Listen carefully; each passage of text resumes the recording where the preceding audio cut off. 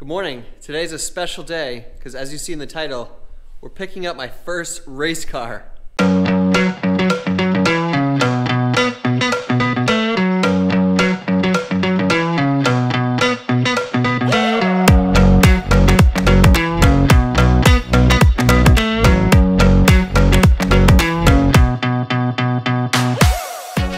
If you've been following my channel, you know that my 5-year crazy moonshot plan is to make professional driving my primary source of income. No, I don't mean Lyft or Uber, I mean performance driving. So that could be racing, that could be instructing, that could be a combination of everything. YouTube, like anything related to performance driving and race cars and supercars. It's my dream. Those have always been my longest passion since I've been like 4 or 5 years old. And so I want to see if I can just follow this journey and see where it takes me. So yes, we are in the garage. This space is about to be taken up by a race car. Stay tuned, you'll find out what it is. Also, if you've been following my garage remodel series, you know that this whole space is going to become a sanctuary. Well, that's a strong word, but a safe, climate-controlled, protected place for race cars, for supercars, and I'm in the middle of that right now. You guys saw that I did all the demolition work. My wife and I did that, took out all the old insulation. Now we have it exposed down to the studs. The next step is to get electrical done. As with any contractor, it's just hard it's hard to hire someone. It takes a lot of time to make these phone calls just to get someone out here, let alone give an estimate, get back to you, and then agree on something. That can honestly take months.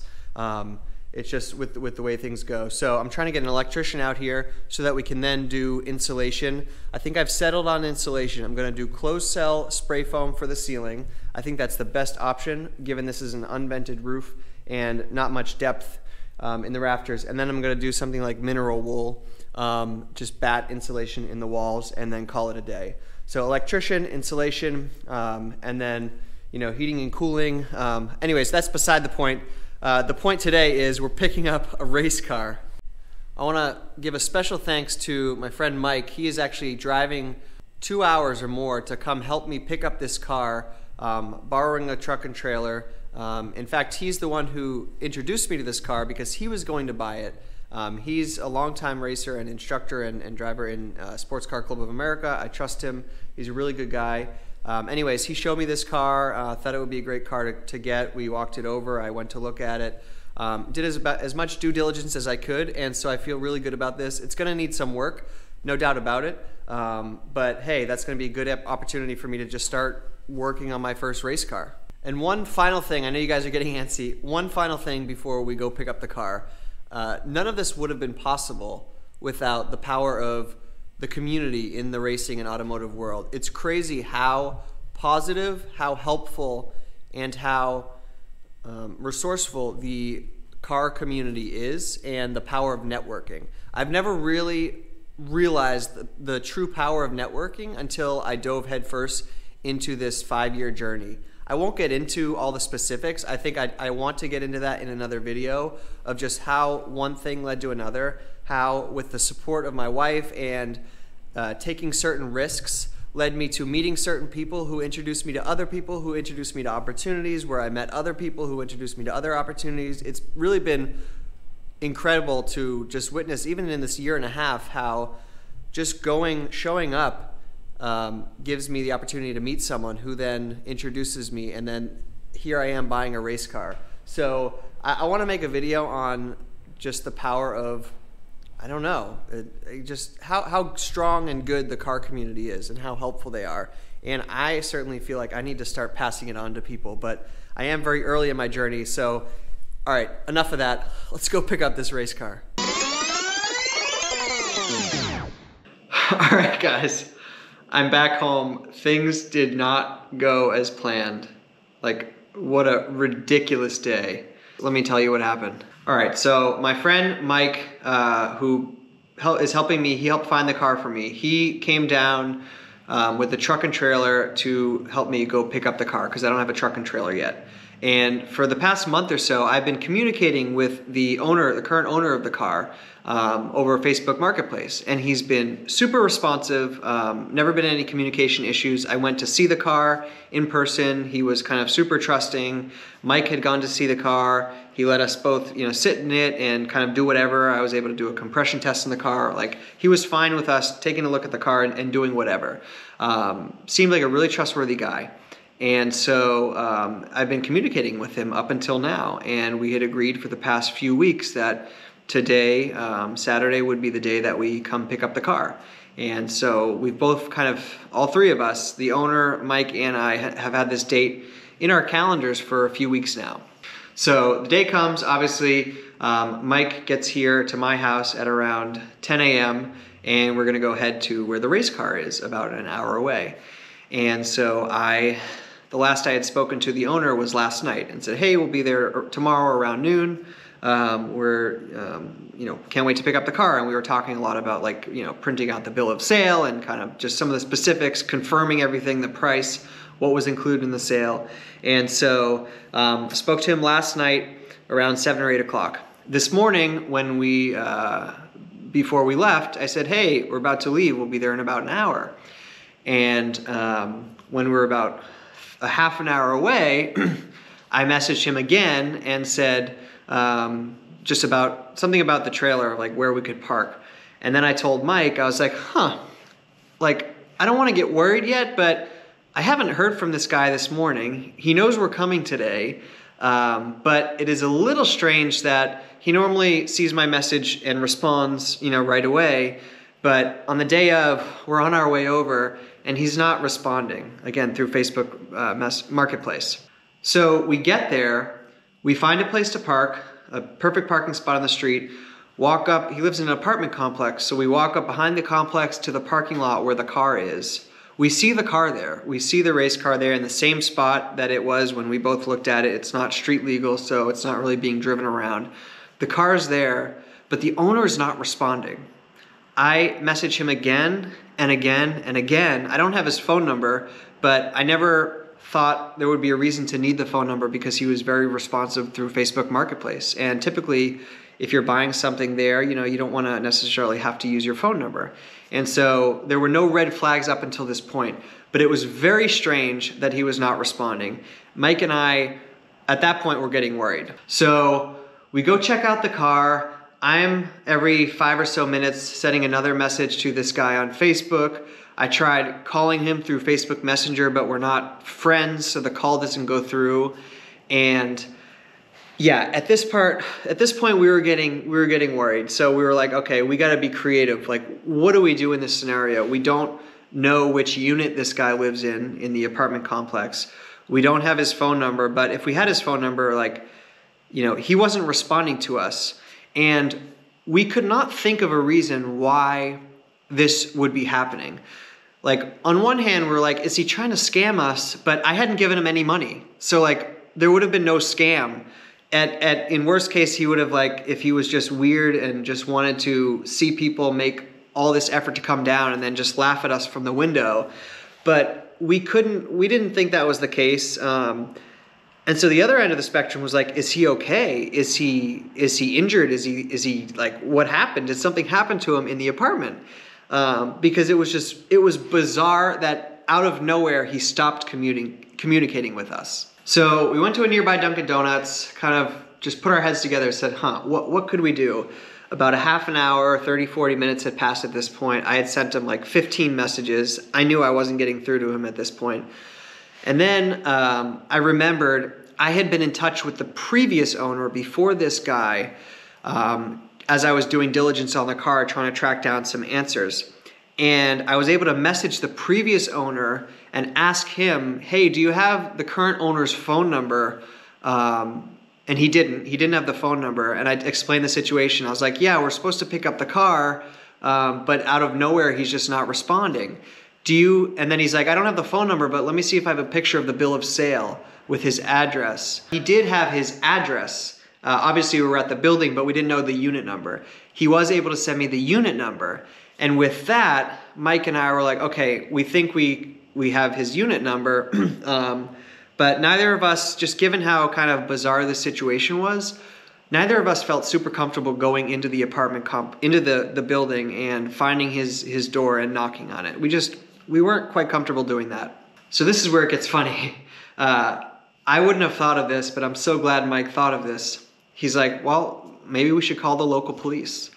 You know, not so much about the car. Obviously we want to go home with the car, but like, maybe this guy isn't okay. Maybe he died in his apartment, like who knows? So we kind of went back and forth, ruminated on that idea for 10 or 15 minutes.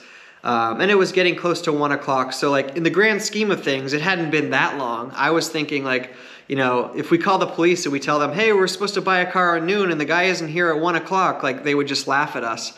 But we did it anyway. I picked up the phone, I called the local police, and they picked up. I explained the situation. I said, hey, I'm in a bit of a unique situation. I'm here to pick up a car. I've been, you know, communicating with the seller for the past month. He's been very responsive. We agreed on a date. Here I am, and you know, out of nowhere, he's just, you know, incommunicado. He's just not answering me. Something's off, and we just want to check that this guy's okay. Could you send someone out? And you know, he took some information, sent out a cop. Actually, two cops came by. It was a woman and a man. And when they got here, we kind of gave them some information, but they seemed like they had been briefed on the situation. So we told them, we think he's in this unit. We're not positive, but if you could just check on, you know, see what's going on. So they go in the building. Mike and I are outside, like already with like a crazy story. Like we did not expect the day to turn out like this, having to call the cops. They go into the building. Less than 5 minutes later, they come out. It was a guy and a girl. The man was very stern. You know, he had a kind of an attitude, but the woman was more friendly. She comes out. She's like, he's coming down. And we're like, what? She's like, yeah, he just fell asleep. He's coming down. He's ready to sell the car. And we're like, are you kidding me? The dude had fallen asleep. He had been on a vacation prior, like in 5 different time zones away, and he just got back. And apparently the time zones were all off. And look, I don't know. If I'm selling a car, I am making sure that I'm gonna be awake for that. We were in disbelief. We couldn't believe it. We thought maybe he died, maybe he had a crazy emergency and everything else became not important and he had to go for that. We couldn't understand what kind of scam this would be. You know, if it was an ambush, we were like, we would have been ambushed by now. We just couldn't believe it. And sure enough, the cops go in there, they come out and they tell us he was asleep and he's on his way down. So yeah, with that, we thought we weren't coming home with a race car, but we got a race car in the garage. Let me show you. Guys, say hello to my 1993 Spec Miata, a purebred, fine little race car.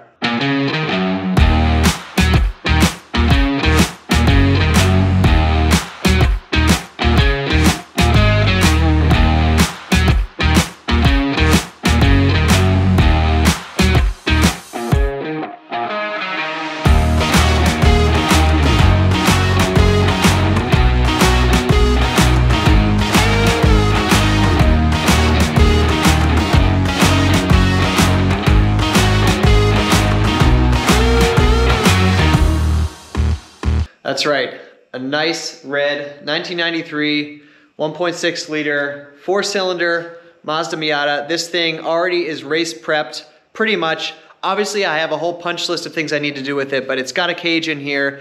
It has been raced in the SCCA, albeit a long time ago, and it needs a new logbook, but I'm so excited about this. The Mazda Miata, like, low horsepower car, very lightweight, so if you're into really like fast cars, it may not be the most fun, but look, I've talked to a lot of people. I know a lot of people who have race cars, who race cars now, and the Mazda Miata is one of the best ways to have fun and learn while racing.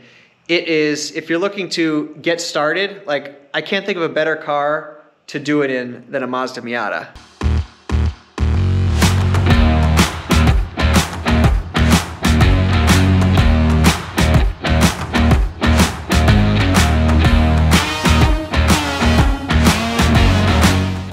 In terms of maintenance and consumables, brakes, tires, fluids, all of that, like I don't know if I can find a car that I can do it cheaper in than a Miata and still do wheel-to-wheel racing. So yeah, I think it's gonna be the perfect entry-level race car, and maybe just a race car that I use for many years to come, because racing Miatas, like, that's awesome.